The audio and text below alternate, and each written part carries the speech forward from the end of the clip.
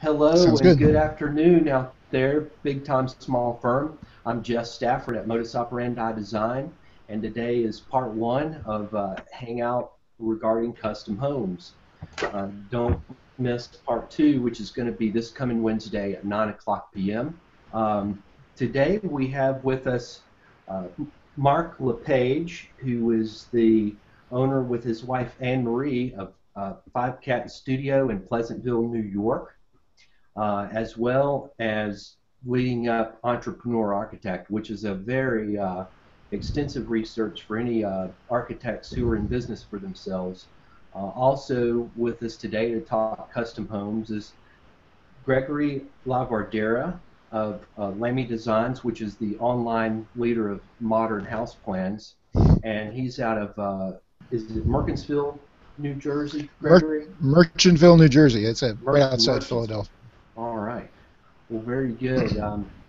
So I'm just going to go ahead and dive into our discussion here. Uh, we're not going to get into some of the things that you're used to hearing around custom, home building in this time, maybe like the way the economy is and the some of the rote arguments that you see on some of the discussion boards about home builders versus architects or home designers versus architects. We'll touch on those, but I want to keep it flowing and give a good broad view of, since these two guys are leaders in home design, which is such a small, by architects that is, which is such a small part of the total home design market. I want to get a broad overview, and then of course if anybody wants to get in touch with them, I'm going to post links to their website, fivecat.com and lamydesign.com, where you can go check out their work in more detail. And of course, always feel free to contact them here at Big Time Small Firm. So, first of all, I wanted to ask each of you to give me a basic overview of your practice and just tell us kind of what drives you when you're working on a home design with a client, starting with Mark. Okay. Five Cat Studio, we're about 40 minutes north of New York City in Westchester, New York. Our market is mostly, it's very residential, pretty suburban, sort of suburban moving into like the woods kind of thing.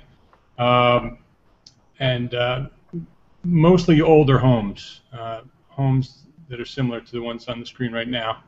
That's a turn of the century house that we did a small kitchen addition on in the back.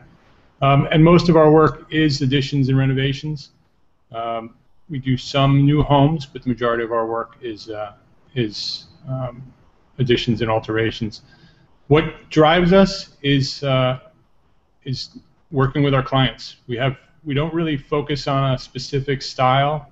We have a pretty diverse portfolio, but we work mostly toward very focused on making sure the overall experience of the project with the client is handled well. And so that's really our main focus from a firm. That's kind of what sets us apart is the process that we've developed. Okay. And how about a little bit about Entrepreneur Architect and how that came about, Mark? Sure, Entrepreneur Architect. I started as a blog back in 2007, sort of a personal blog where I just kind of wanted to have a place where I can send links and just kind of write thoughts. And it's really mostly focused on the business of architecture. Business is sort of a passion of mine, and the concept of how to make a successful architecture firm. And this past December, I relaunched it as a true resource for architects, and the intent is to grow it into something that's influential in the profession, where people go there to find what they need, to learn the things that were not taught in schools, to basically inspire and teach architects to be better business people. That's great, Fantastic. Mark. I really want to say thank you. It's helped me out a lot just getting started in the past couple years, and I purchased your foundations package, and that supplemented what I already had just from working in other firms. So I really appreciate what you're doing there at Entrepreneur Architect. You're welcome. Gregory. Hi. Okay, so I'm listening to Mark sounds very similar. I started my office with my wife, who's an interior designer, so we had complementary practices, and we're right outside of Philadelphia. Locally, most of my work is similar to Mark's in that residential, some light commercial. In residential, we do a lot of renovations and additions with local clients, some new houses, but not as many houses as renovations and additions. That's much more of our workflow. I don't know if that's partially because of our region. I mean, similar to where Mark is, we're in an area that's very developed. There are new houses that are built here with, all of the national, large merchant builders, but there's so much more of clientele that are modifying or altering their homes compared to, building new homes. It's not like a part of the country where residentially we're growing at a fast pace and there's a lot of new construction. So I think that's a pretty common characteristic of small firms that are located near, established metropolitan areas. Oh, there's my blog.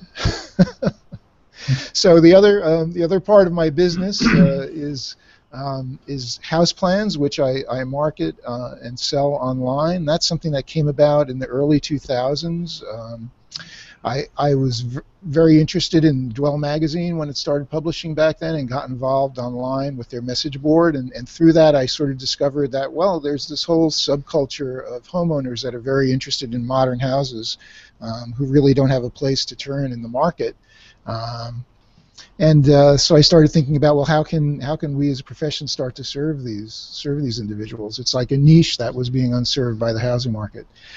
For better or worse, I took up house plans as a way to deliver design, to that market. It's a way that the housing industry, contractors, they all understand purchasing house plans and building a house from them. So it seemed a way that worked with the existing business structures of the industry. Except I could introduce contemporary, modern designs that look like a custom house into that kind of business flow, and that actually proved to be very successful. People understood the idea right away. Now, at another level, I feel architects should be looking for ways to influence the wider housing market, and house plans is one thing that I've found myself able to do. I don't necessarily believe that's the only answer or the best answer. It was the most obvious strategy when I started thinking about it. But I think as a profession, one of the things we need to put our creativity to is to finding other solutions for entering the wider housing market with better design. The nitty-gritty. Having said that, Greg, the next question I have for you is, what theories have become more of a mantra for you, or maybe some underlying values that run from project to project and show up? Well, the house plans are like a completely different animal from my local practice. I mean, with the house plans, I'm cultivating a brand and a style where there's sort of a consistency from house to house, and you can sort of look at them and they all feel like they're of a family. Mark, being a car guy, I could use like the analogy of, like, say a BMW. You look at a BMW and all their models have a similar face on them. They all have a similar grille, and you know what kind of car that is when you see it. So the house designs in the house plan collection sort of follow that. There's certain architectural cues and architectural moves that are used to solve problems that are consistent from house to house, even though the houses are very different and they're designed for different situations.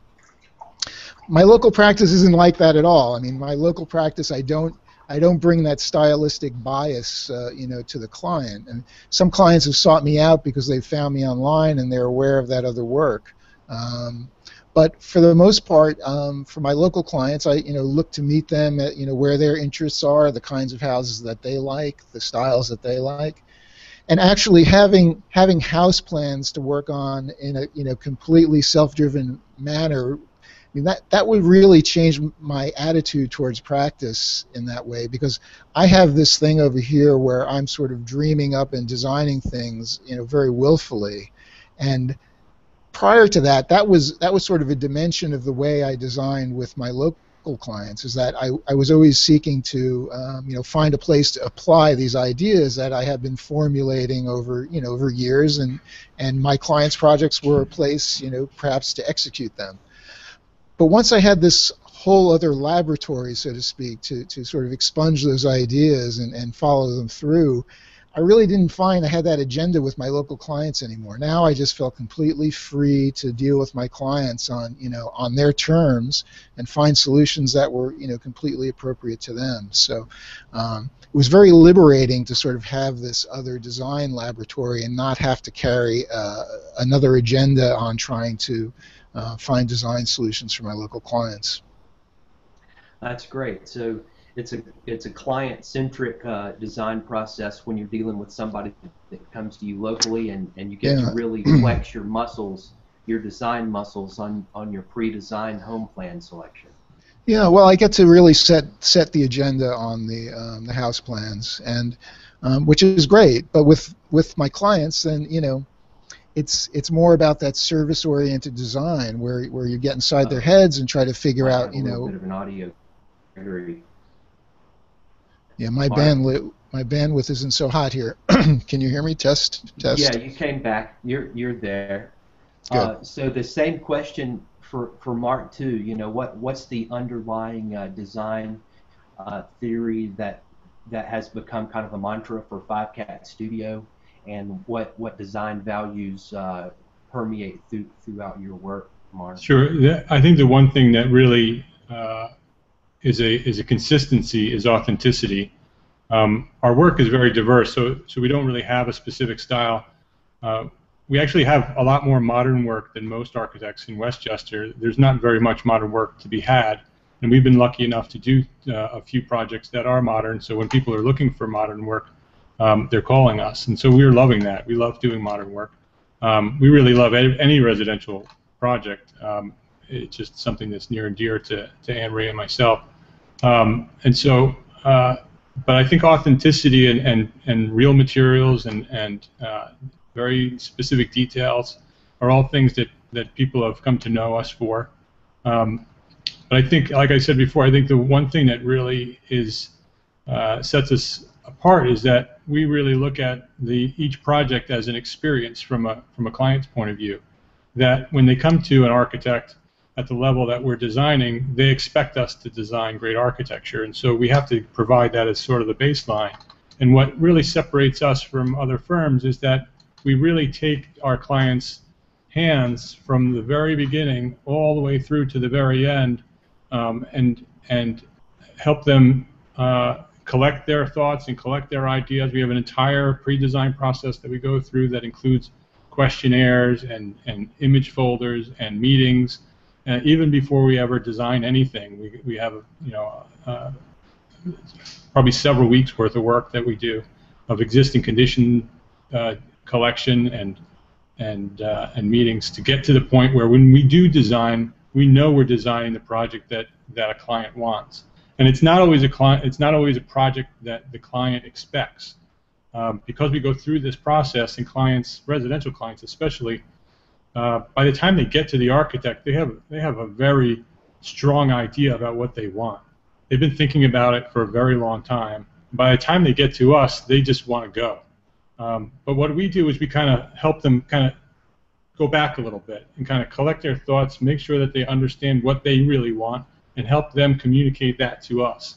And so we have that process put in place, so by the time we do design, we're bringing them something that they're really looking for. And then we work with them all the way through the project, all the way through to the very end of construction, to make sure that they're being handled well and that they're happy throughout the process. And because we look at every project as really a marketing opportunity for the next project. Right. Yeah. If there's any way those of you who are watching can go back to NoVeg and watch the hangout that Mark LePage, Neil Pan, and what was the lady's name that participated? Aurora, I can't pronounce her last name offhand. I have to read it. But her first name is Aurora. Young lady who started her firm right out of school. I'm sorry, Audrey Sato. Yeah, Audrey, Sato. that's it. Yep. And Aurora was the hostess. Correct, for yeah. NoVeg. But yeah, that was one thing that you really touched on in good detail. That would be a great hangout to watch on YouTube, on NoVeg's YouTube channel if you haven't caught it already. So what do you think? And there's themes that are going to sort of repeat themselves here, but I'm sure that we can add a little more meat to the bones of these discussion points. But tell us about what separates a nice custom home by a builder or a home designer from those that are done by architects. You want Greg or me? Go ahead, Mark. I think really the thing that separates houses designed by architects over houses designed by builders is that process that architects go through. That a custom home that's designed specifically for a family or a client, that architects take the time to go through and understand how a client lives, what their background is, what their prior experiences are, what their desires are, the things that they like and the things that they don't like. So when they do design the project, every room, every detail is designed around that specific family and how that specific family lives. Builders don't do that typically. Builders typically take a plan that they have used before and modify it to a client's desires, if they have a client. If they don't, they're just building what the market typically bears and builds the thing that the greatest majority of the market wants to buy or is perceived to want to buy. And so, there's a big difference between a house designed by an architect and a house designed or not designed but built by a builder. Yeah, like all of the pre-design effort. Right. So, Greg, add to that from your point of view. I think we may have lost him. Mr. Vardera, to the microphone, please. Sorry, I had muted myself there, so it's slurping on my cup. But I was going to take a slightly different tact in that at times I'm operating in both worlds. In that I've done custom designed homes, with local clients, and I've done, I'll say, custom designed homes as a non-architect, in that I've modified my own house plans for particular customers that might be in another part of the country. They might be building an estate where I'm not registered, so technically I'm not acting in the capacity of an architect for them. I'm acting as a residential designer or whatever you might call it. So what really distinguishes the two, is Mark described. You do all of that, background to learn about your client, to learn about this might be their preferences. Case study for the wireless connection and a wired connection here. I wonder which one he's on. I'm on a wired DSL connection with a. I hear you fine, Greg. You're coming in fine for me. Yeah, I have a Ethernet cable, but I don't have great bandwidth in my office. So the outcome of that custom design process is a house that is very particular to that client's lifestyle. Everything can be tailored to their preferences and the way they aspire to live in a home. But when you're working with a stock house plan, everything is more generic. People come shopping for a house that way, looking for a house plan that they think they can fit into, rather than the house fitting to them. And even if you go ahead and modify it for some reason for them, it's never the same as that entire creation of the house. Now, I think there's one house plan in my catalog which is a local custom design that client agreed we should attempt to sell their house design as a house plan. And if you look at the floor plan, it's so much more unusual and very specific to their lifestyle compared to one of my catalog house plans. Just that whole interaction with the owner generates a much more different floor plan. Okay, very good. Gregory, you recently put a post up about your Arkansas plat house, and this is really a question about going back to the comment that you made on influencing the home design market as a whole. Can you elaborate on that? And if it was my understanding that you saw how one of the builders in the same area where you had done this custom house Yeah. called the Arkansas Plat House had kind of copied it and took it to another level?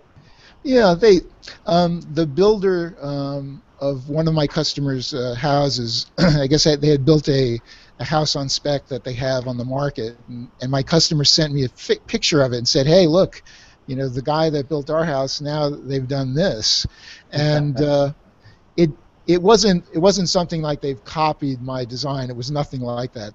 The house that my customer built was a long horizontal, bar-shaped house, but it had a shed roof with a metal roof and had beams that stuck out that supported the cantilever of the roof. Well, this house that the builder built had a very similar roof line in that it had a shed roof with a metal roof and these similar overhangs, but it was a square assemblage of these shed roofs all going different directions. But it was clearly influenced from the other design. So I was thrilled. Like, here's a builder that might have never tried a contemporary styled house in his market. Saw two of my customers lived on the same street there that had modern houses, and he thought, well, I'll try that and see if I can sell it. And that's where he is. He's built that house and has it on the market. So I thought that was just great. Most sincere form of flattery, right? Yeah, and then in some ways that was the goal, was to expose the wider market to better design and then influence that to improve it. Now, that may mean that more people go to architects to get better design, but it also just might mean builders and residential designers being pressured to step up the level of their work. That's great. Mark, how about you? Have you noticed any ripple effect like that from your projects going on? No, but I commend Greg and what he's doing. I think more architects should be designing house plans. It's something that we've been talking about doing for a long time and just never have done it, because it does take a lot of time, as I'm sure Greg can attest to, right, to kind of get those designs up and running when you don't have a client breathing down your neck to do it. You kind of have to motivate yourself to do it. It's funny because Greg, and I don't know if Greg will remember this, but on Entrepreneur Architect a long time ago, before it was relaunched years ago, I featured Greg as really one of the first entrepreneur architects on the blog, as an example of an architect doing something other than traditional architecture. Yeah, that reminds me, in just trying to make this hangout a jumping point for you to look at other content from these guys, podcasts and blog posts and whatnot. Check out Enoch Sears on the business of architecture. I think it's 5 or 6 episodes back he interviewed Greg, and they do touch on about how much time it took him to get that first set of plans up to where he was comfortable with putting it online. So it is no small feat to take that on, but I think that another thing that we as architects might have working against us on taking that step is sort of a stigma, I guess, if you would. We sort of have, it seems from the conversations I see online, we sort of have an aversion to people who aren't architects offering these plans, and we feel like if we do the same thing, we might be lowering our standards a little bit. What do you guys think about that? Go ahead, Greg. Well, I've had my fair share of flack for venturing into the house plan world, but I maintain that it does not steal custom commissions from architects, and rather it attracts people to better design who would never in the first place had hired an architect, but they come out of that process so convinced about wow, something unique, we can make something better, and I believe it breeds more future clients, custom clients for architects. So what's your take, Mark? I mean, if anybody follows Entrepreneur Architect, they know that my whole mission is to get architects to break out of the box, to think beyond the traditional architecture firm. So any work that's different than the traditional client hiring an architect and us sitting behind a computer and designing what a client wants, I love. Because I think that market is so small for architects and so competitive, because you're not only competing against architects, you're competing against all those builders too, and all the house designers. And so if architects can get their brain out of that mode, that's the only way to do it, and to think about other ways of doing it, they're going to be more successful, and the profession will be more successful, and will have more influence on society as architects. Yeah. I think the challenge there has been really the cost of services, and house plans. Okay, that's one solution, but the core of the problem is how can we as architects deliver services for designing a home to the customer for a price that they're willing to pay. What does that mean? I've known architects that essentially had a catalog of houses, not that they sold them, but it's something that they went back to offer and alter for customers that came to them who clearly weren't, in the market for design services, at the scale of 10 or 15% of construction costs. And so for just several $1,000s, they could modify an existing design and gain a happy customer. And so, I feel like if we don't operate that way, we're really giving away the entire housing market to people who are less qualified. Yeah, I couldn't agree more with you guys. If you're joining us late, I'm Jeff Stafford with Modus Operandi Design. This is a big-time small firm hangout number 13. Right now we're hanging out live on Google+, or if you're watching this later than Friday, July the 19th, you'll be seeing it on our YouTube feed. We're here with Mark LePage and Gregory Vardera, both leaders in the custom home design market by architects.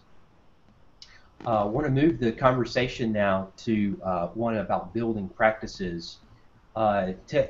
Starting with Greg, tell us about what building practices you've seen that stand the test of time and the test of greenwashing versus true sustainable practices.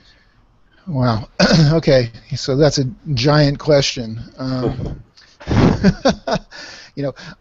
The United States, we're in this period of, I see a period of really broad experimentation with different kinds of construction techniques, with the goal of being green and ultimately with the goal of being energy efficient. Driven more by energy perhaps in the northern portions of the country where the heating season really drives the design. So this is all like a very familiar routine to architects that do custom design. You do something, detail something in a project, and then the builder comes up to you scratching his head, and they don't want to do it that way. They want to do it the way they've always done it. And so, or they'll do it just the way you said, but they'll apply many dollars on top in order to protect themselves, because they don't know how long it's going to take them to do it.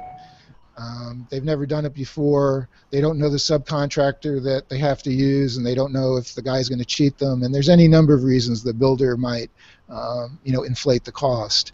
So when we look at green building, it's really that same set of problems. And I think that we need to come at it in a way that leverages the building expertise that builders already have. That means, building with conventional framing, using the kind of insulation products that they already know how to use, working with sequences that match the sequences that they use to build houses currently. Now, this is I'm speaking to the wider housing market, builders that build houses without architects. I feel like in green building we need to establish standard wall systems that everybody can build without any special consultation, because that's the way the housing market works. There's no architect looking over the shoulder of 90% of the houses that get built.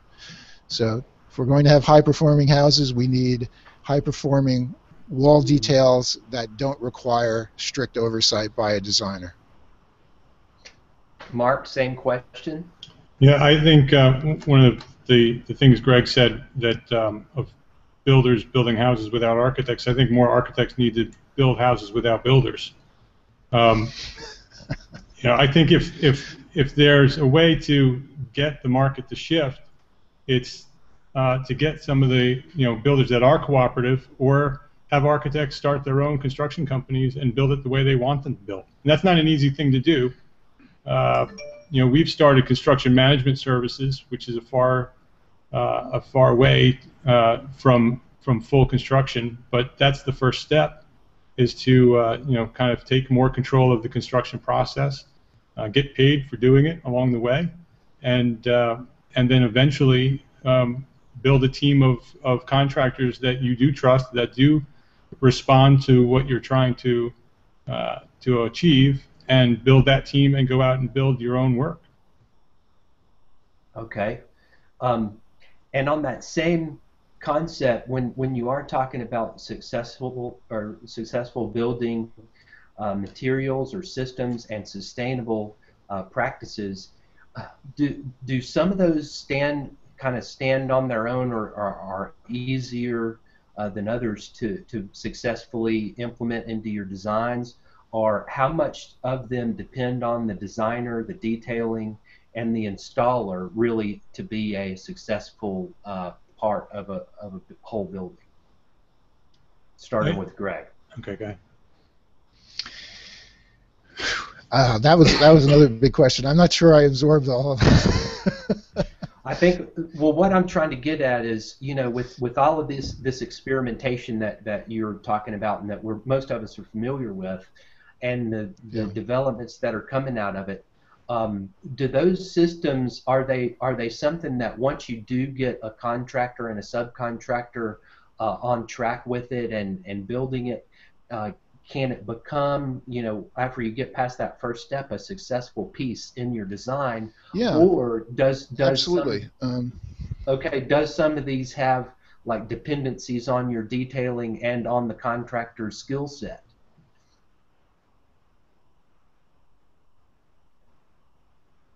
Yeah. No, I think absolutely. I mean, I don't think that there's something flawed with any of these particular systems that are, I'm saying, being experimented with. But I think there's reasons why they don't take hold and become widespread, or become quote unquote standard. SIPS panels, plywood skinned insulated panels. They're structural. They replace stud walls. You can frame the walls, the roof out of them, provide very high insulation levels. They've been around for many, many years, and not to disparage them, but they've failed to replace the stud wall. And there's many reasons. There's some things about them that are awkward or difficult to work with. Passing wiring through them always continues to be sort of a strange part of working with them. But a contractor that's worked with them before and becomes facile with them can build with them very quickly. At some point they pass that point where they perceive any liability or any additional time required to work with that system. And that contractor's in an outstanding position because they can be highly competitive with a high performance system by working with SIPs. But at the same time, I mean, the proof of the pudding would be, every merchant builder, every small home builder would be building houses with SIPs if at some level it was the ideal system. I mean, it may be a better system, but if it's not going to catch on in the market, it doesn't really mean very much. Mark, from your point of view? Yeah, I think two things that have sort of become a standard for us and pretty much a standard in the region is high efficiency heating and air conditioning equipment and better insulation techniques using foam and other types of sustainable, different solutions for insulation other than fiberglass bats.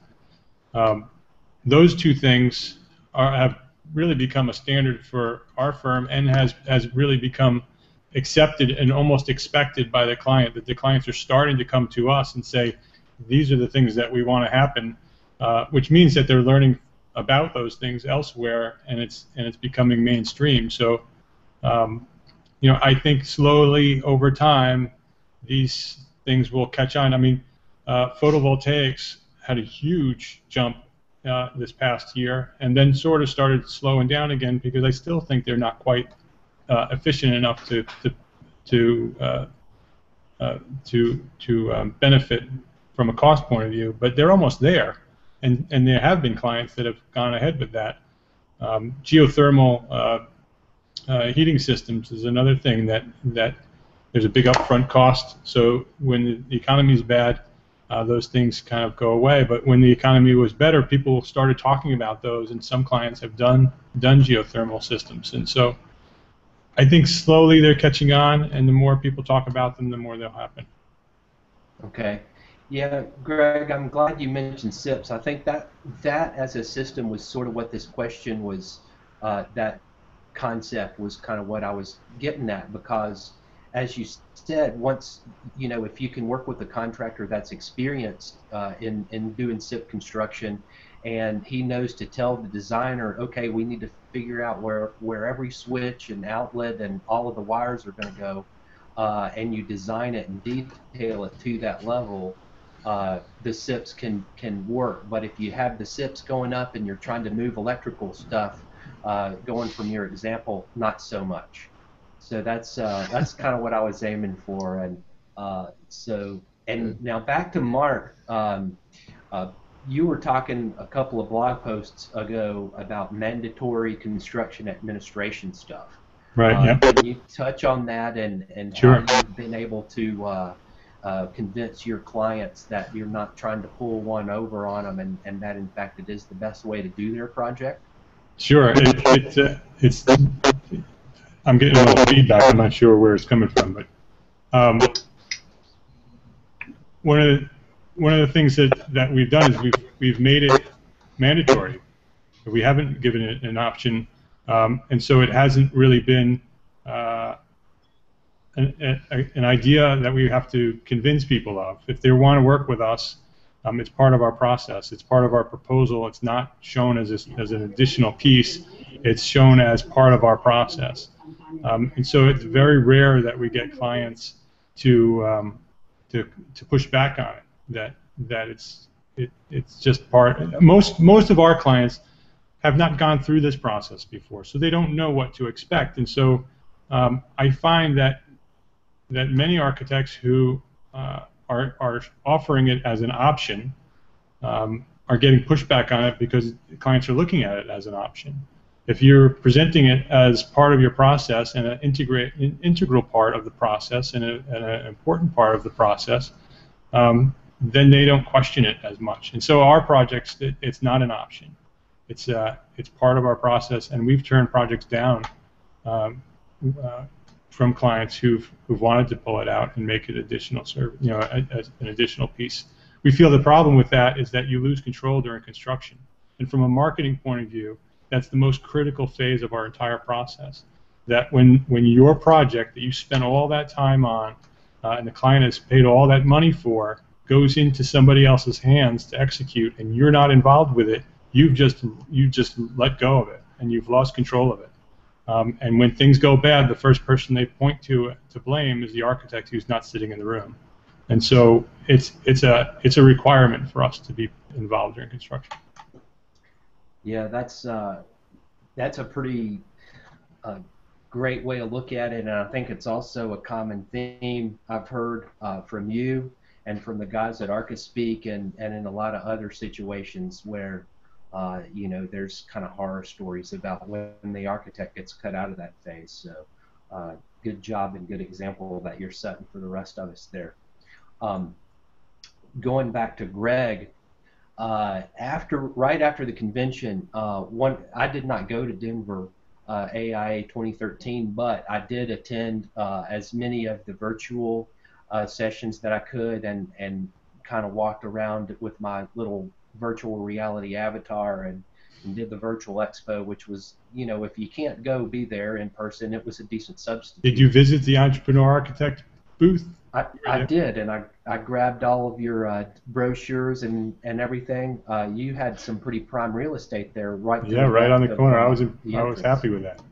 Yeah, so that looked good. I mean, I thought it was a pretty cool way to experience, you know, some bit of the convention without going. But what I wanted to ask about, and specifically Greg, one of my favorite sessions was the prefab session, and it was the guys from Blue Home and the guys from Mod Pod, which is a couple of really kind of, I guess, as the AI sees them, cutting edge prefab architects.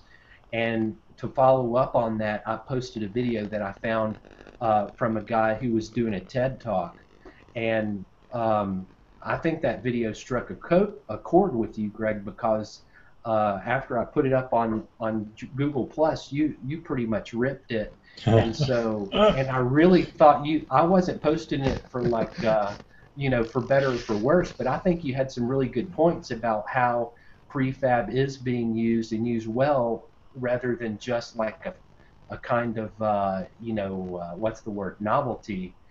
Where, you know, you use a computer and you print out a bunch of repetitious pieces with mutations in each one and kind of piece it together. Can you talk about that? I'm trying to remember what video it was, but it must have.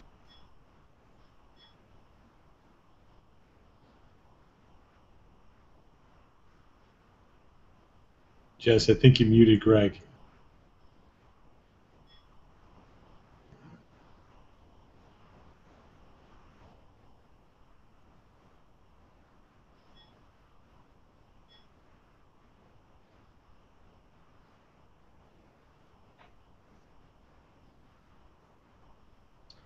Yeah, I was trying to get rid of that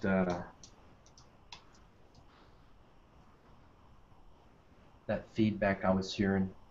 Apparently, when you click and re-click that button, it doesn't unmute somebody.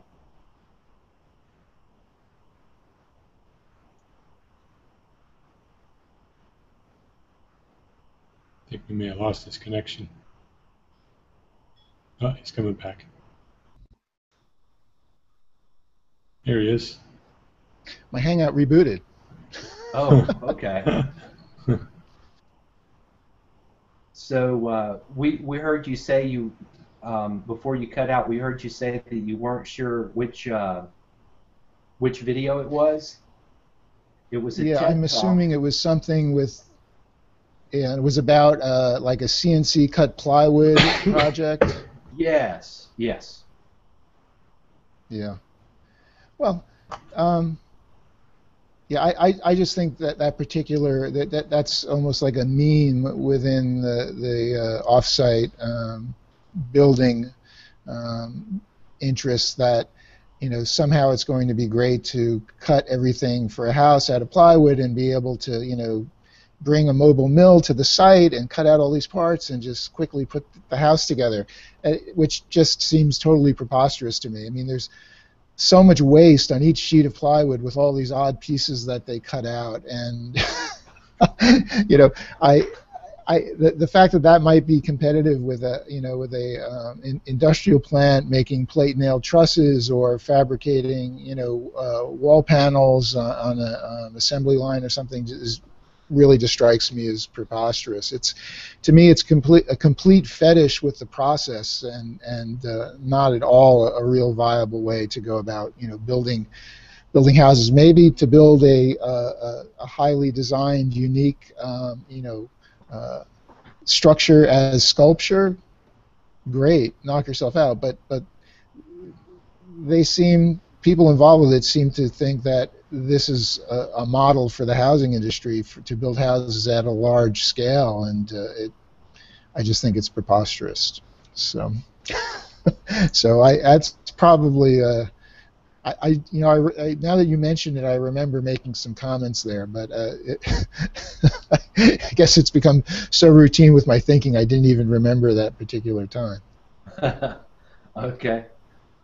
Yeah, I was going to try to find that post so I could maybe, you made some really good points in it, but in the meantime, Mark, have you used any sort of prefab means and methods in your designs, or seen any, or have any convictions one way or the other with the prefab movement? We've explored it for a few clients. We also designed a small house that we were considering selling as a kit house. But the costs couldn't get to where we wanted them to be for the value you were going to get, so we never proceeded with it.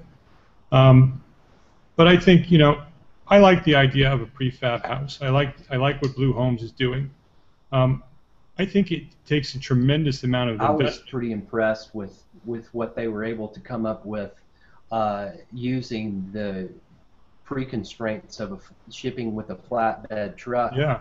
And a really funny story that the Blue Homes guys told is that they shipped the whole house to this one site, which was pretty remote and hard to get to, on a flatbed truck. And they ordered this house also, they ordered a big custom like refrigerator, or like big commercial size refrigerator for this custom kitchen.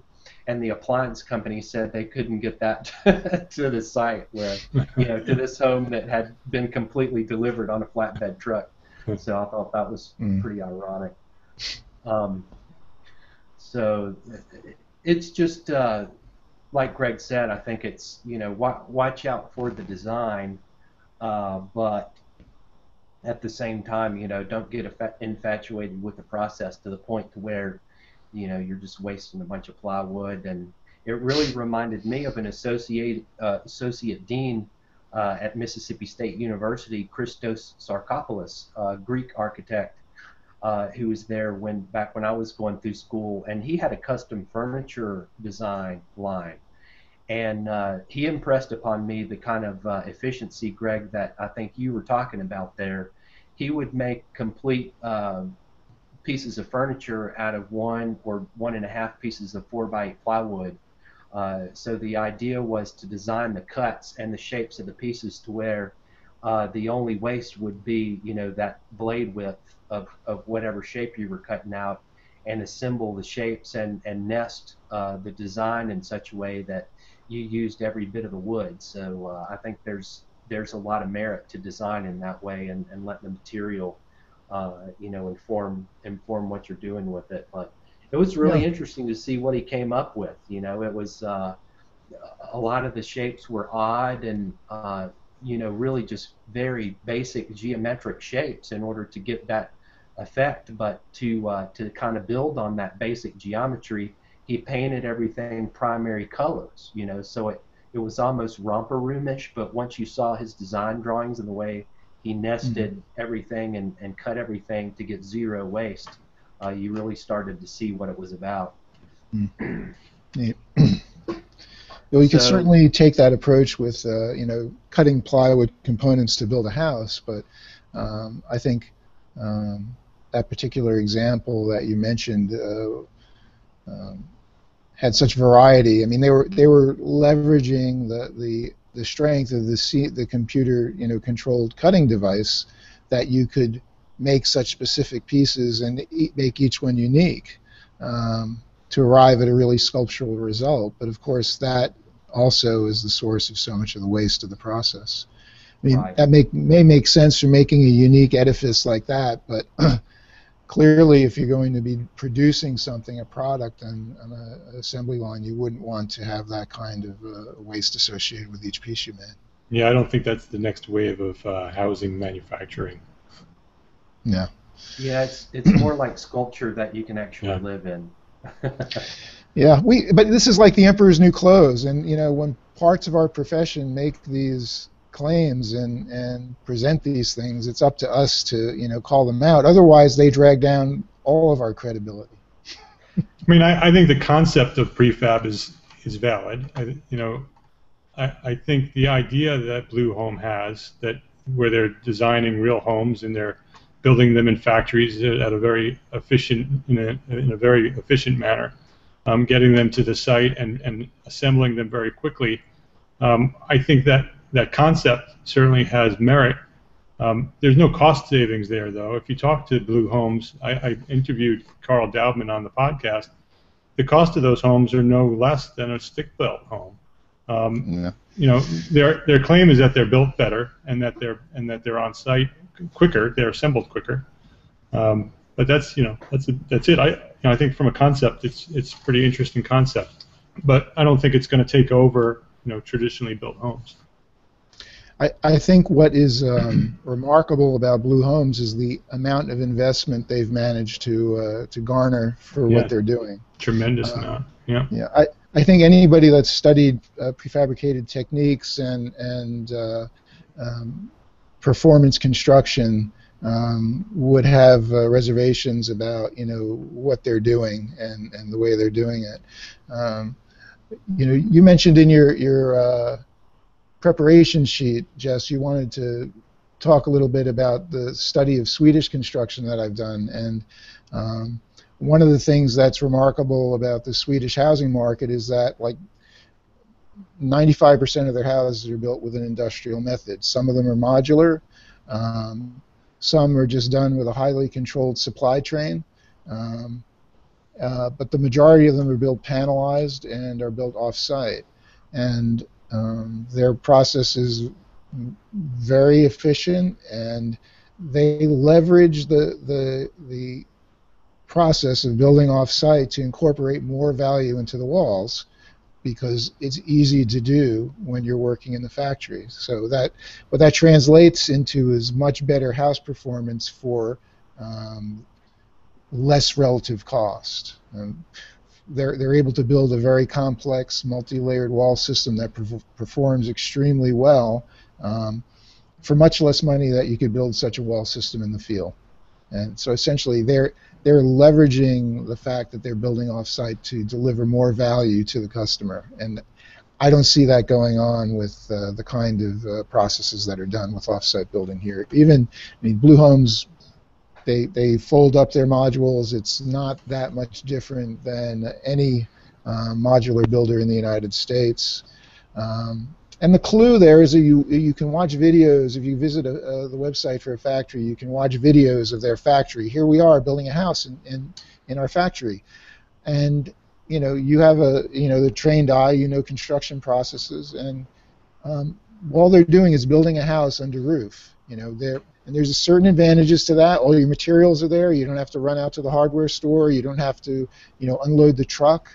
So there are some advantages there, but you can only squeeze so much efficiency out of that advantage of being under roof. You eventually have to ship that. Right, and when I look at the same activities, construction activities in the factory in Sweden, they install their windows completely differently. They install their windows in a way that is manufactured.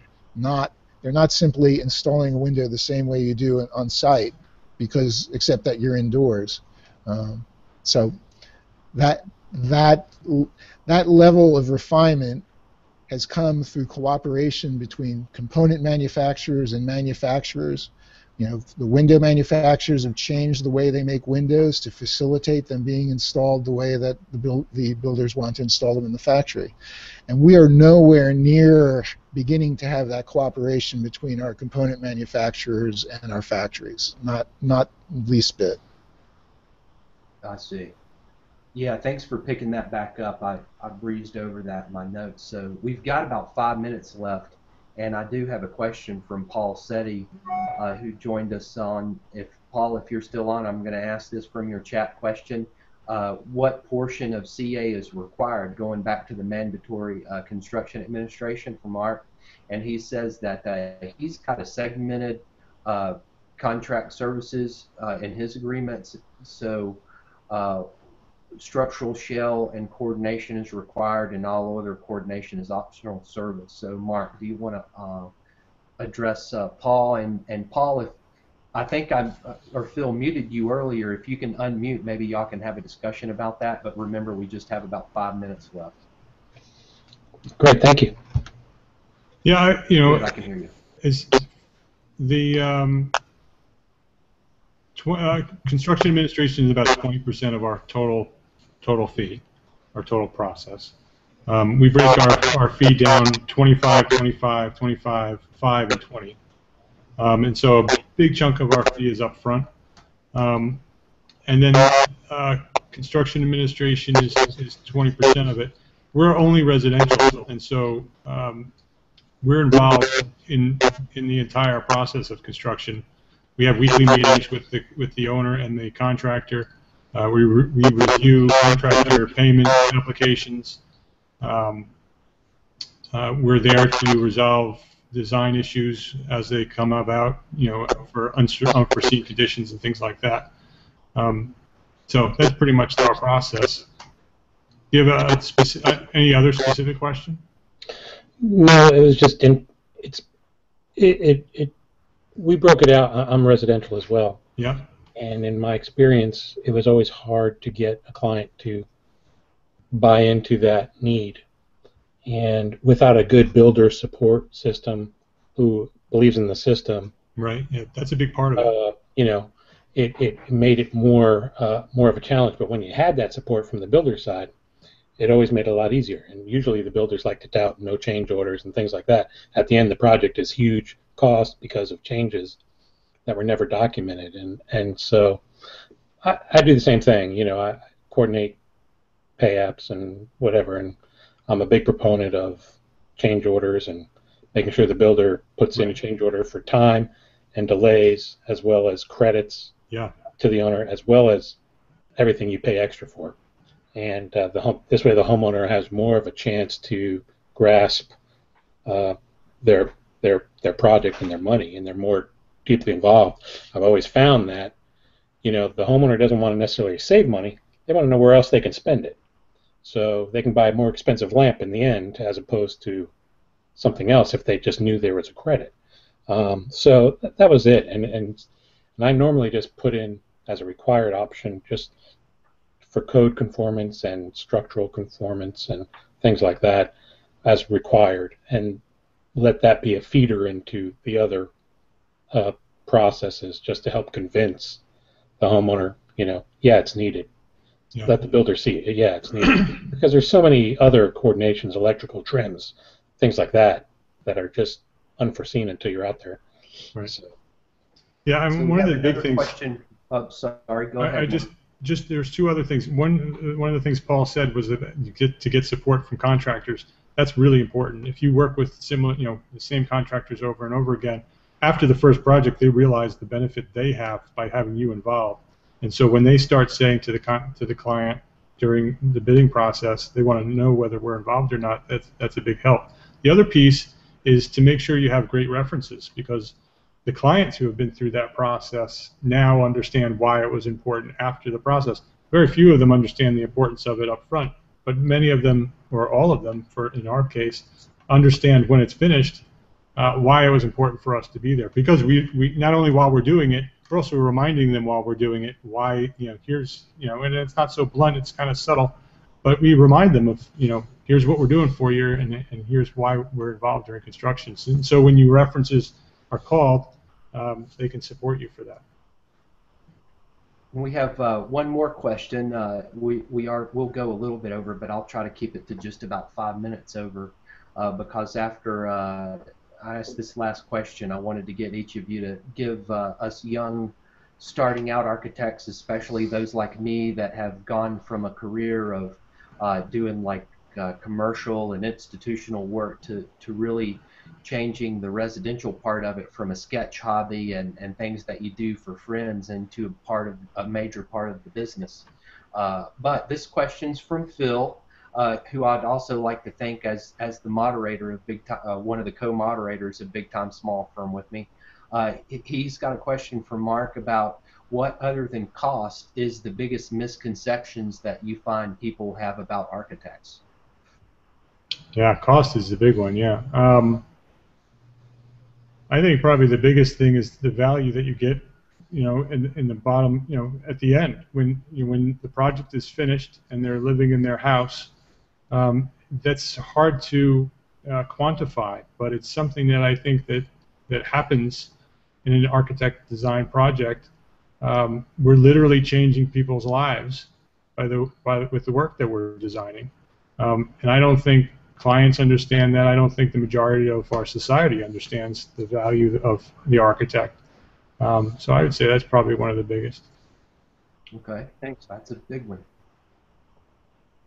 All right, so Greg, what's your golden egg to bequeath to us? I think, well, you mentioned, you made that transition from working, on commercial work now in this practice doing smaller scale work. I made that same transition. When I worked elsewhere, I worked on institutional projects, public bids, with all of the, the rigmarole that came along with that. Writing non-proprietary specifications in those situations, and managing, design processes and construction administration processes that were very paperwork laden. And when you come out of that, like you're ejected out of that into dealing with homeowners on, a very personal basis, it's like you have to be prepared to sort of scale back that compulsion to document everything. And, you still need records, of course, because you want to have, records in case, disagreements or disputes with the contractor arise. But you really have to seek that appropriate level. You don't want to hand a house builder, a set of drawings that have a giant specification book along with it if they're not accustomed to doing that kind of work. Now, granted, there's luxury custom homes built that have, document sets that have 75 sheets in them. But, for the clientele that I encounter in my practice, you're talking about being able to build a house from 10 or less sheets of drawings, and so you have to find a way to get the most essential information to you into the documents in a way that is not intimidating and not overcomplicating the project for the contractor that may not be accustomed to deciphering all the intentions of a designer. So, and that was a lesson that was hard learned for me, through several projects. And then, I found myself in a place with a system and a routine where producing documents were very efficient, got great reviews from builders. They felt the answers to the questions they had were always in the documents, and yet they were getting a fairly concise set that wasn't intimidating.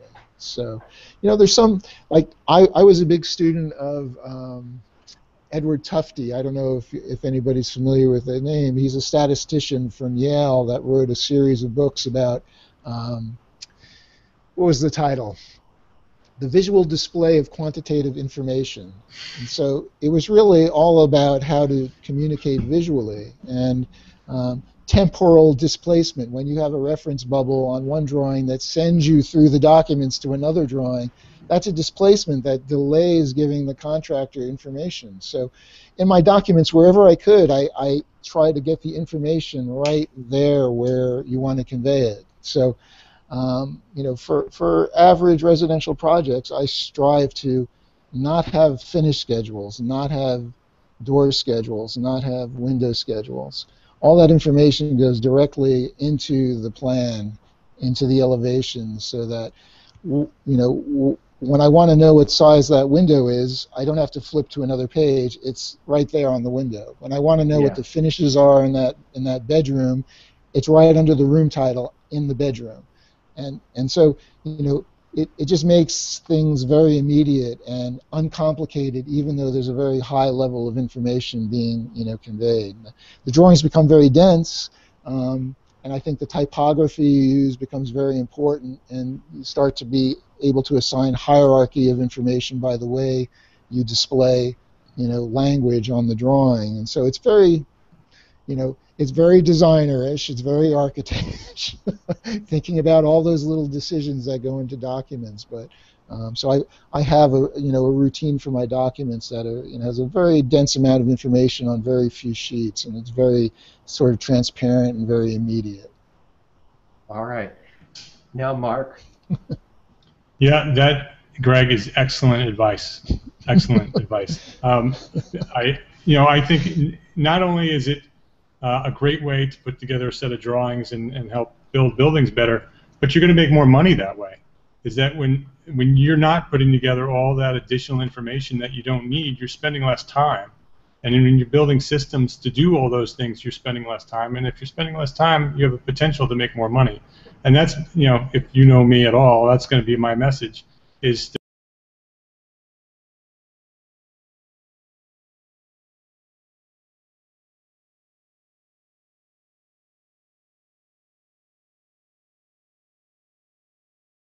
business, you're not going to be able to practice your art. And so my message to everybody, every time you'll talk to me, is going to be to build a better business. And don't forget, you need to make a profit on every job in order to go to the next one. So profit is a good thing. It is. We have to stop being afraid of it. Hallelujah. Yeah, Greg, your advice reminded me of a blog post that I saw way back when, like a couple years ago, about putting the specifications on the drawings along, with the lean approach that you're talking about that's been developed. That was actually one of the other sessions that was in the virtual convention, was practicing lean architecture, and I think it was the I can't remember the fellow's name, but I did post that video that I simulcast in our playlist on YouTube. But it's practicing lean architecture is what it's called, and it's from RTKL. I do remember their firm, but that was some of the same types of approaches that make a lot of sense. Let's maximize our information conveyed on this piece of paper, and we can put more than one size scale of drawing on the same sheet and have elevations and sections and plans lining up to where everything sort of reads well. So that's good. Right. Well, before we can just talk the afternoon away and let this go too long, I wanted to say thank you guys, and I really appreciate your time and the information that you've shared with us, and I hope that the folks who were watching on YouTube get as much as I did out of this. And keep in mind that part 2 of Custom Homes with Neil Pan and Nicholas Renard is going to be on Wednesday at 9 p.m. and we're going to try something new. It's going to be hopefully the bandwidth will support it. We're going to do a Twitter chat with the old Entrepreneur Architect hashtag, and team that up with the Google Hangout, so that'll be a fun thing. Thanks again for joining us. This is Jess with Big Time Small Firm signing off, saying goodbye for Mark LePage. Thanks, Jess. Gregory Vardera. Thank you, guys. Thanks so much. My co-moderator, Phil Hesketh. Thank you, Mark. Thank you, Greg. It's been great, really informative. And our visitor, Paul Setti. Thanks for doing this. Sorry I was late. Missed out right. on some good stuff. Well, you can always go to YouTube and see what you missed. So it'll be posted up there, and I'll put a link on the event. Awesome. And I'll say goodbye for Nicholas Renard, who joined us, but he had to go for a meeting. And Nicholas, remember that you can catch this late half on YouTube anyway. So everybody have a good weekend, and goodbye. That's it.